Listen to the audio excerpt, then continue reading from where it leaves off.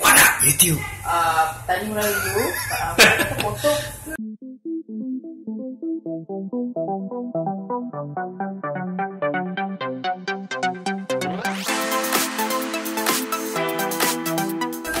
Ini gua kat office, gua tak pergi mana-mana, gua busy buat kerja. Sampai terlupa nak lunch. Sampai buat bini gua pack benda ni pun gua terlupa. Makan tahu, hijab, sausage dengan kuah ayam. Ayam apa tah bini gua? Nasi dengan ulam. Sekarang petang pukul 4 lebih. Hari ni sama macam semalam. Sekarang ni aku rasa kenyang, tengah hari makan banyak gila. Hari ni aku dapat task daripada Fatin untuk aku buat satu sprint post kat troli. Maybe the whole day I will do like that. Sebab klien aku ni dia Sports Direct. Sports Direct ni dia popular macam Al-Ihsan dekat Malaysia ni. Tapi dia brand daripada UK. Dia nak buat iklan macam kasut, baju untuk sports tire dekat troli. So Fatin minta aku buat. Aku jumpa satu efek ni, nama efek tu glitch effect. Aku baru nak try sebab aku tak jumpa macam mana untuk aku try benda tu. Ini mungkin platform aku try efek tu. Aku baru tengok tutorial tadi dekat Facebook. Senang, dia boleh buat dengan semua gambar. Almost semua gambar. Ini adalah design strategi untuk Tesco, yang mana design adalah untuk my day. Apa beza dua benda ni adalah bahagian bawah. Nampak bawah ni, bawah ni ada tertulis perkataan my day, tapi Tesco tak ada. Lagi satu ukurannya ini 836 from my day, tapi untuk Tesco 832. Tesco 832. Banyak benda kena adjust, visual dia kat atas tu kena adjust antara dua ni. So satu hari ni selain daripada buat ni, aku buat research untuk biasalah untuk Sports Direct tu, tapi website dia just macam ni je, simple. Ini Sports Direct Malaysia.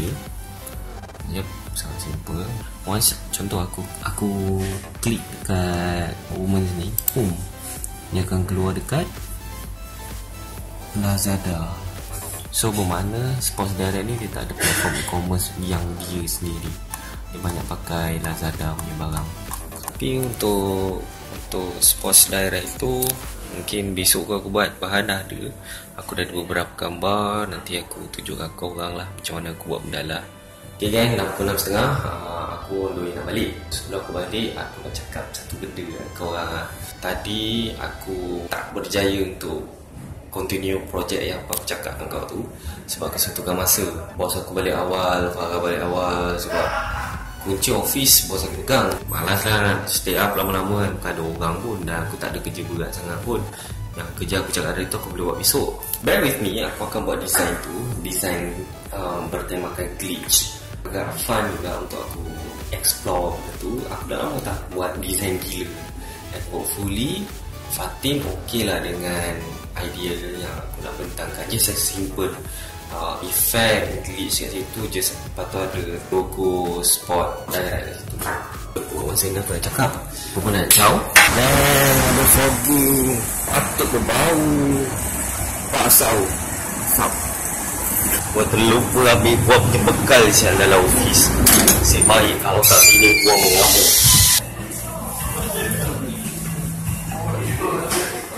Tadi tu desainnya gempak. Serius, aku dia macam ni, super.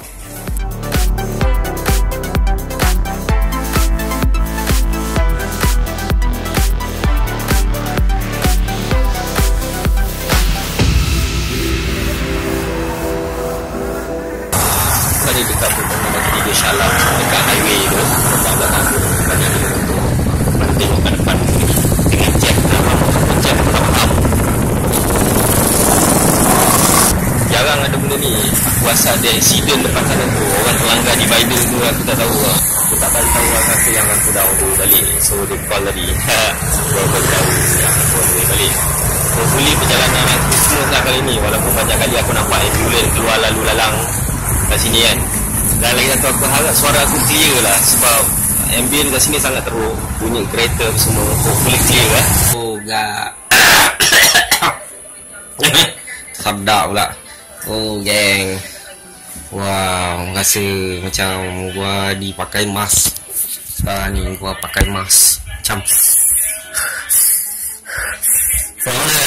ini bini gua pasangkan, gua tak kerti pasang. Saja je nak try, tak kerti. Tiba-tiba pula kan, tadi nak pasang baru teringat nak rakam. Bila dah pasang, dah lalang rakam dah masa pasang lah. Nak cabut. Aduh. Aduh. Aduh.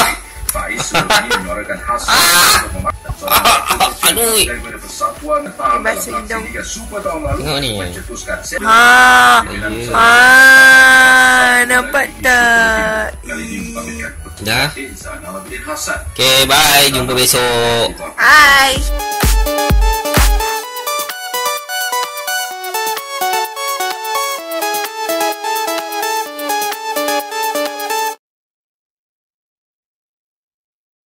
Ini mungkin cutscenes.